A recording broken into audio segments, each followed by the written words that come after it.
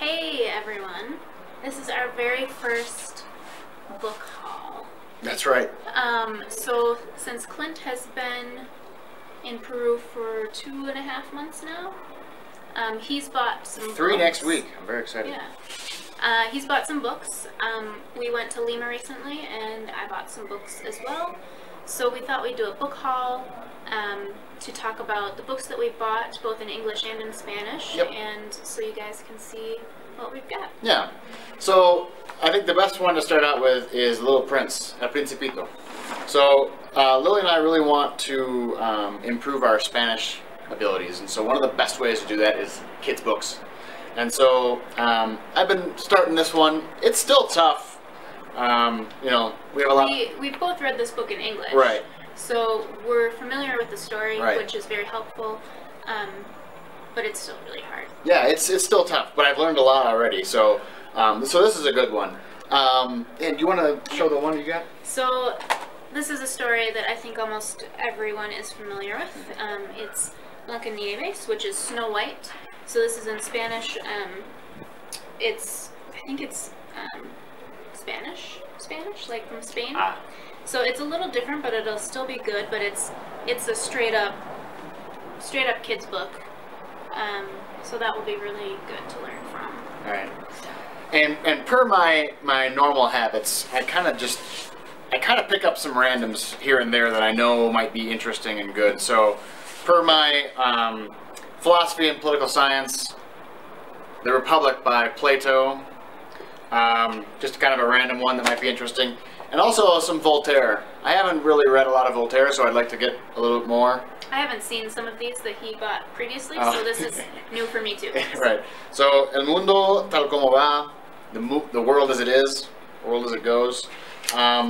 Interesting. I started a little bit of it, but this is probably a little bit beyond my level right now in Spanish, so it'll be something to kind of catch up with later.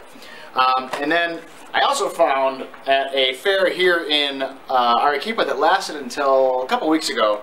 I was there for like 2 weeks. A bunch of J.R.R. Tolkien's books, and I've never even heard of this title. So I wonder what this is in English. Right, I think it's Roverando. I don't know why that would be different, but this is I don't think this is related to the rest of the Middle Earth kind of saga, but it's about pets. A pet dragon? Pet dragon. So does it have illustrations inside? I think it does not. Oh, no, it does, because it's by Alan Lee, I believe. Ah, okay. So it still has illustrations by Alan Lee, so if you're a Lord of the Rings fan, you'll know who Alan Lee is. Right. So piggybacking on that, when Clint found the book fair, he sent me a message in frenzy because he knows how much I like Tolkien. So he found The Hobbit in Spanish. So this I won't be able to do for sure right now. Right. This is definitely going to be beyond my abilities as of now. This is only our third copy of either The Hobbit or The Lord of the Rings that we have. We have a lot of copies. Whatever. This one is not illustrated at all, which is just fine, but this will definitely be above my level right now. You might be able to get through it. Maybe. But at least we're familiar with the story, so that's a good starting point. Yep. Yep. So then I really am interested in getting more familiar with some of the lore in Latin America, some of the really famous authors, famous stories. And so Gabriel Garcia Marquez is something I've read in English. I've read 100 Years of Solitude, and it was fantastic. And a couple short stories. Couple short stories. They're all really, really good. And so I picked up a couple for in Spanish. Los Funerales de la Mama Grande and El Otoño del Patriarca, which I don't really know what both of these are about. These are totally new to me.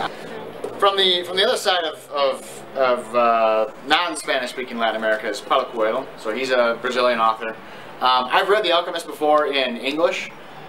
One of my favorite books. A good friend of mine, Lynn, if you're watching this, gave me the book on the condition that I passed it along to somebody else, so I wanted to buy it again. So this is the Spanish version of The Alchemist. It's really good. If you haven't read it, it's a quick read. It's really, really good. If you want to go into some of yours there. So mine are clearly for beginner Spanish learners. So the next book I bought, I actually don't have in English. I would like to own it in English. So It's by J.K. Rowling, so it's the Tales of Beetle the Bard, but in Spanish. So Los Cuentos de Beetle el Bardo. So I'm not sure when I'm going to get to this one. It should be okay. So it's like fairy tales set in the Harry Potter world. If you have seen or read Harry Potter, you'll obviously know what this is about. This is a beautiful copy too. Yeah, it's really neat. And I think it has some illustrations to go with the fairy tales. This is the Deathly Hallows. I think you can tell if you have read the book. You're familiar with it at all? Yep. So it's going to be good to read, but I think I'd like to read it in English first, just so I can be more familiar with the fairy tales before I read in Spanish. So sure.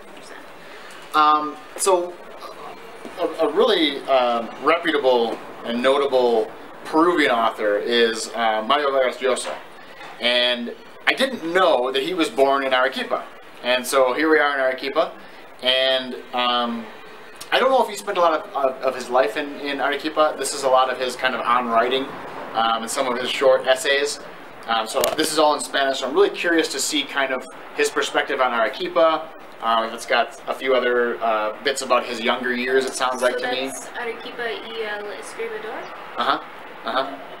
And so I'll be curious to know more about him and some of his work because I already read, because I couldn't put it down, Who Killed Palomino Molero? And that's in English. And this is in English. I could not put it down. It's a quick read, but I loved it.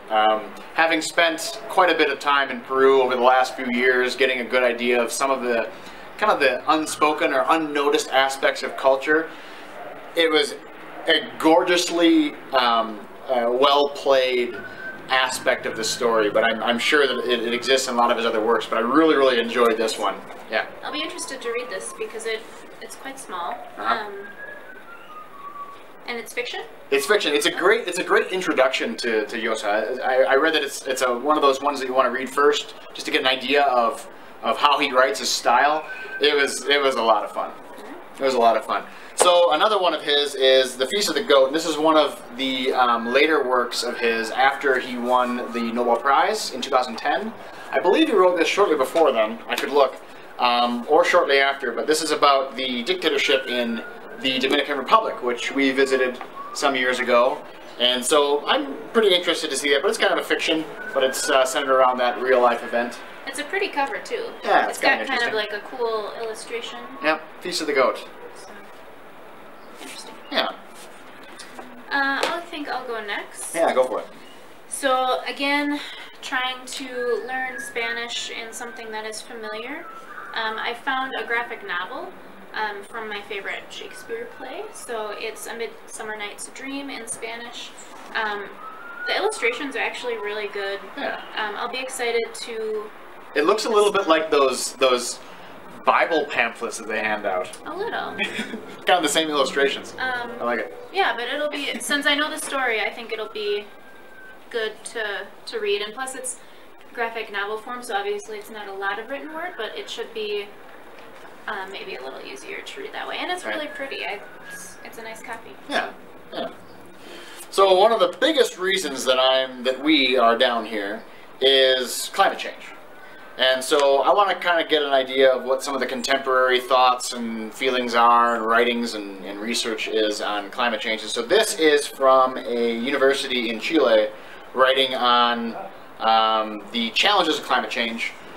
If you're not aware, some of the most vulnerable countries to effects of climate change are in the tropics, particularly Peru is one of them. We experienced in this country earlier this year a lot of flooding that is at least in part related to climate change. Obviously there was a strong El Nino that took place over the last year, but in any case it'd be great to know some of the thoughts and feelings on what's going on with climate change in the region. Do you know if this author is Peruvian? It's several authors. It's a compendium of different professors around Chile. Okay. So this is not really a book, but I found it at which bookstore in Lima? This was Comunitas. Yeah. And Clint writes journals, Sure so do. I thought it really was up his alley. It's just plain blank pages, but it is star charts, and it's got the... I'm known if you're around me at night, I'll just constantly point out constellations of the moon, planets, so... it's really pretty. Yep. Yeah. And you can always see that stuff here in Arequipa, which is nice.